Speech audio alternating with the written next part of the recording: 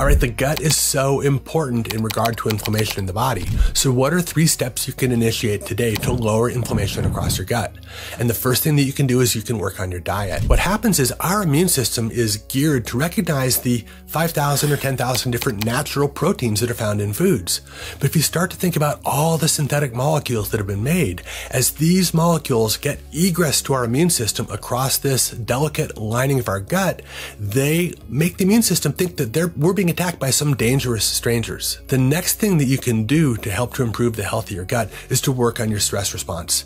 There's so much data that shows that when our cortisol, when our adrenaline is high, this diverts blood from our gut.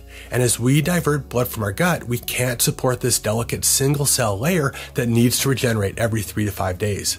And the last thing that you can do is you can use some really simple supplements. These are things like fiber, L-glutamine, and phytonutrients like quercetin and EGCG, resveratrol, and curcumin.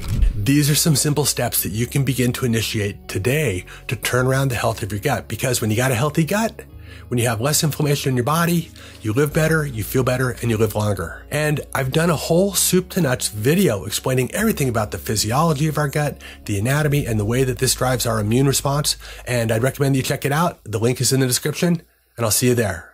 Take care.